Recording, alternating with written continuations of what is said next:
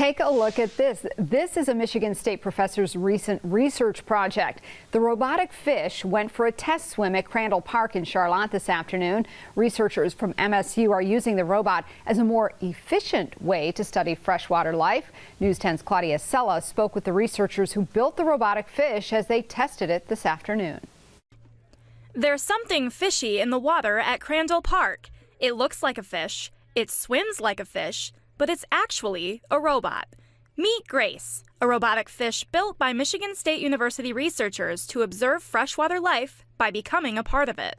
We can use a group of these robots to track fish migration patterns and just their general hangout locations.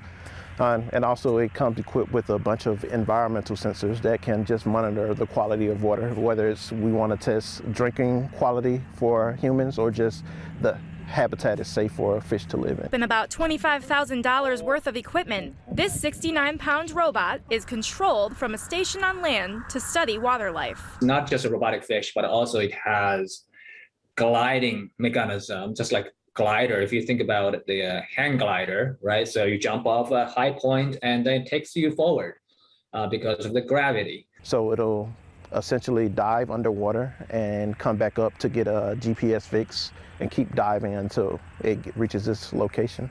With support from the National Science Foundation and the Great Lakes Fishery Commission, Grace was built to help scientists better understand and protect fresh water. We are all stewards of the greatest, freshwater watershed in the world. So we have a overt responsibility to protect it. If you thought fitting into school was tough, imagine trying to fit into a school of fish. But researchers say they have no doubt Grace will fit in just fine to whatever school she swims across. I think they'll be suspicious at first, but since it's designed to kind of look like them, they'll eventually get used to it.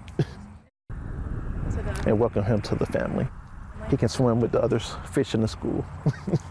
In Charlotte, Claudia Sella, News 10.